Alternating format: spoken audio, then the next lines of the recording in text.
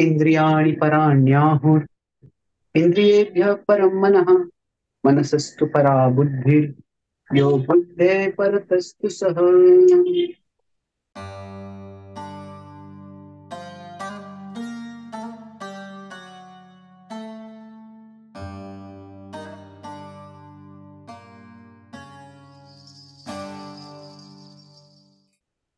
So, in this verse, Krishna is giving us the inner hierarchy,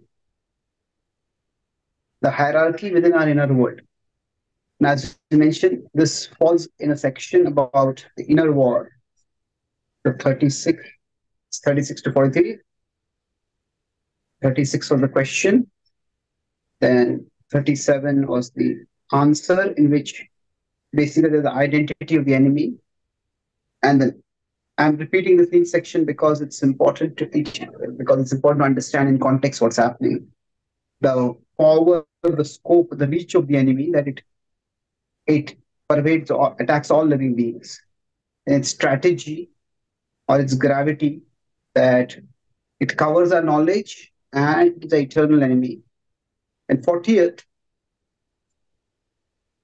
was what we discussed, that boundaries, how vital they are, how helpful and how vital they are. Now, here, sorry, that was the 41st one. 41st for the boundaries. And 40th was about the hideouts, hideout for the inner enemies. Now, today, we are in the 42nd text. Here, Krishna is telling that in this inner hierarchy, what is the point of telling this? You consider a war is to be fought, then there are multiple things to be done. Okay, sometimes we may fight against the foot soldiers. That's okay, but ultimately you need to fight against the big persons, the people who are at the top, the people who make who call the shots. So like that, knowing who is where in the hierarchy is helpful.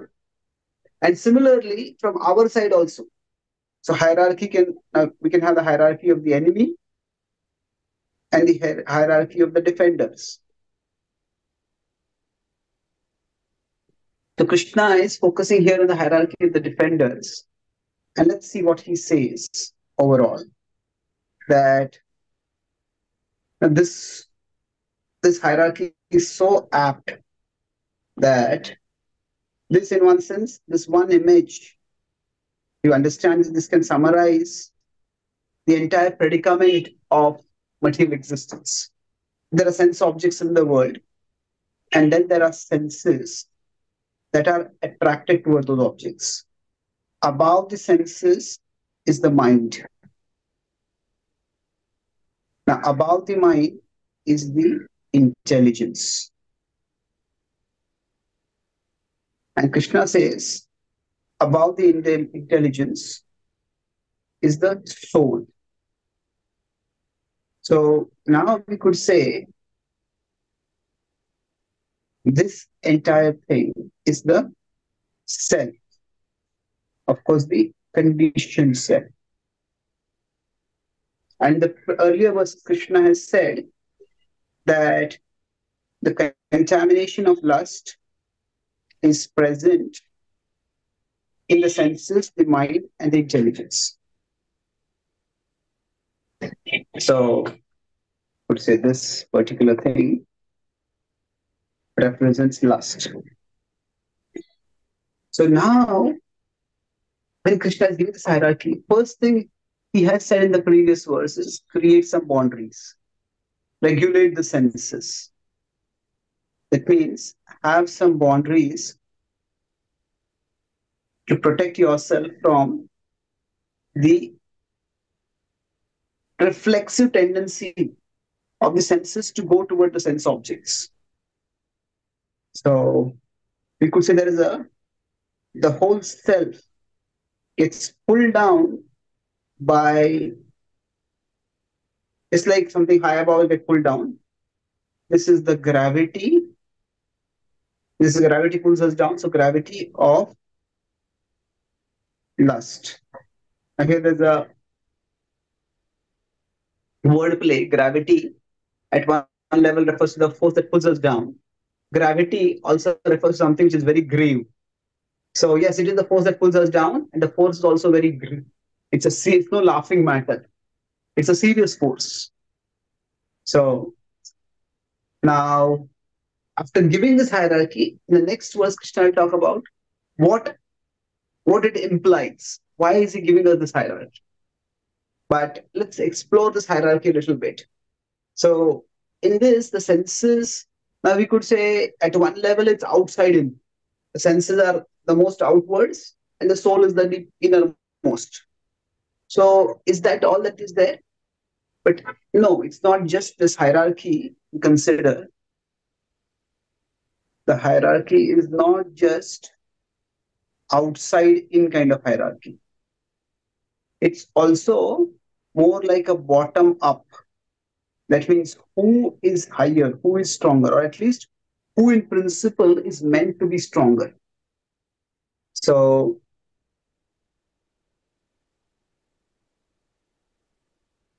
the senses, they can run towards the sense objects and they can be very powerful. Generally speaking, the sense objects don't come toward the senses. So let's look at this one by one, the steps in the hierarchy. So at one level, the senses are considered greater than the sense, are higher than the sense objects. Now, in the verse, Krishna himself does not explicitly mention the sense objects. It says, Indriyani paranyahu, that senses are above this. Now, it is this material world filled with sense objects. That ahu or iha, those words are generic references to this, and that refers to this material existence. Now, why the senses considered higher than sense objects? Because generally, the senses move toward the sense objects. So, for example, if we have a fridge, and the fridge has ice cream, the fridge does not open and the ice cream does not come out of the fridge right into our mouth. We go toward the fridge. So, a person and say ice cream in a fridge. So, the idea is that generally, the sense objects don't come towards us. It is the person goes toward the ice cream doesn't go toward the person. So in that sense, the greater agency is in the person, and person means in this case the senses. Their eyes look at the fridge, then their legs move toward the fridge, then the hands open the fridge, then the mouth opens and the ice cream goes into the mouth. So it's basically the senses are considered higher than sense objects because the senses are the agency. They have agency, they are active. Now, above the senses, the mind is considered to be above the senses. Now, why is that? Because at one level, the senses may be inactive. So it could be because the sense objects are unavailable. So even the sense objects are unavailable and the senses are inactive. Sorry, the senses are inactive. The mind can still be active. The mind can be triggered by imagination. So the mind is triggered broadly in two ways. Its activity comes from the senses through perception. When it sees something, that can trigger it. But another trigger point for it is also imagination. And imagination does not require the senses to be active. A person's mind can be fantasizing even when there's nothing going on at the sensory level. And in that way, we could say that if we create some boundaries for the senses can't be active so easily. If a person is put in a place, say for example, a person is put in a de-addiction center. The addict wants to recover in a de-addiction center. Now, their senses can't get access to any, say, drugs. Senses have no access to drugs, and yet the mind can have great access to its own imagination. It may think that, oh, if I could just get this drug and I would go so high, it would be so good, and I could get one shot and so much relief. The mind can be not just imagining, but it can be on a wild imagination ride. Imagination can be hyperactive. And in that sense, the mind is above the senses. This also happens in dreams. Our body is resting, our senses are also inactive, but our mind goes in various directions.